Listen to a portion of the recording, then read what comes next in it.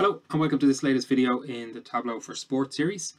This time we're going to look at a trick using the index function, and this is where you want to line up or compare two teams, but they may have played game number 1 or game number 2 on different dates, and how do you line that up where you really use the date field. Okay, so this will make a little bit more sense if we go through an example. So let me show you here.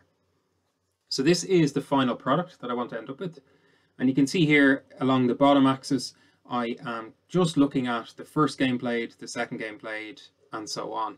I'm not really interested in what date they've played on. Okay, and this game's played, the count 1, 2, 3 isn't anywhere in the data set. And if we take a look at, if I try to build this from scratch, let me go into a blank one here and show you. So I'm going to take date and we'll choose the continuous. Let's take expected goals. I just want to narrow this down to Premier League. And let's even put the team name on the color here for a second.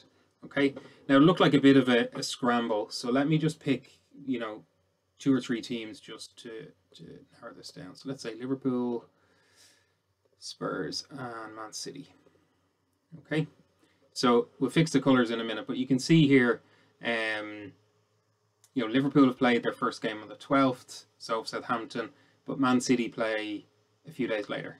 So their game number 1 doesn't line up, and therefore each game subsequently is a little bit off. So using just the date field here doesn't help me line up. I just want all game 1s in the first column, all game 2s in the second, and so on. Okay, so I'm going to build a table just to show you how we can do this first of all. So let me duplicate this sheet for a second, and let me just turn this into a table. So I am going to put a team up here. Let's put date here, and I'm going to make it a discrete, which will give me a list of dates, and I don't really need that for now. Okay, so we can see here we've got the teams that have played, and we can see the dates that they played on, and certainly at the moment these aren't going to overlap, so game 1 is never going to be really on the same date for the majority of teams. So what I can do is I can use what's known as an index function. So I'm just going to double click in here and type the word index and hit enter, and let me just put that onto the label so we can see what's happening. So the index function is known as a table calculation, and it simply just kind of counts the rows down or the columns across. Okay, at the moment it counts the whole table, and what I want to do is set this so it restarts at each team. So the first time it sees a date, doesn't care what it is, the first time it sees a date for a team, it marks as number 1, number 2, number 3, and so on. So let me go in, right click, edit table calculation, and I want to choose this specific dimensions. You can leave both team and date ticked and just say restarting for each team. And now you can see the index has gone 1 to 10 for Liverpool, 1 to 9 for Man City, and then again 1 to 9 for Southampton. Okay, and as more games come in, that will fill that out. Okay, so specific dimensions. So that gives me my index tag, which is what I want. So now we're going to close that. I'm going to move that to my columns, which is going to give me my x-axis now. Although I don't need the actual date in the field, I do need Tableau to be able to compute by date. So it needs to be able to count the dates. So if I was to completely remove this, the calculation breaks. So a really nice way to keep it in the view here, but without changing anything in the actual visual part, is pop it onto detail. Okay, I'm going to put the team back on color, and what I want to visualize is expected goals. Okay, so it's not immediately obvious here, but if you take a look at this first row, you can see Southampton index 1, which is their first game on the 12th, Man City index 1, which is their first game on the 21st, and then we've got Liverpool up here. Okay, so it's beginning to work.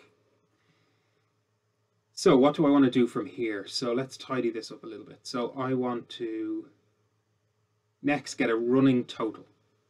So we can see Man City are dropping along here. We can turn this into a line, and I want to turn this into a running total. So again, I'm going to add a table calculation. I'm going to go specific dimensions, and I just want to tick the date here and put the team on top. For each team, compute the running total. Okay, so for each team, running total, and that looks pretty good to me. Okay, so let's pretty much there. Let's go entire view if you want, and then we can tidy up. So the few things I did to get it to look like this one are, let's put team on the label, and I'm going to go in here. I'm going to say match mark colors, make it bold, maybe put it up to 10. We can show the filter then, obviously, and we can turn on all teams. And then I just formatted a couple of these things. So right click and format. I'm going to fill the sheet as dark. I'm going to get rid of the grid lines and change a bit of the font here. So make that a little bit wider. And the same with that one. Double click on the title and say expected goals running total. And again, change that to white, and let's make that nice and bold. And the last thing I might want to do is here, instead of this saying index, which doesn't make a lot of sense, just double click and I can say games played.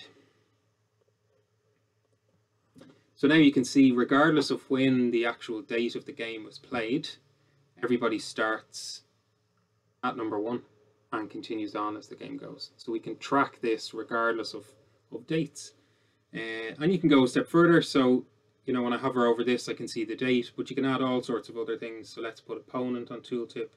Let's put the expected goals in that game. And you can see then when you hover over, you get the detail.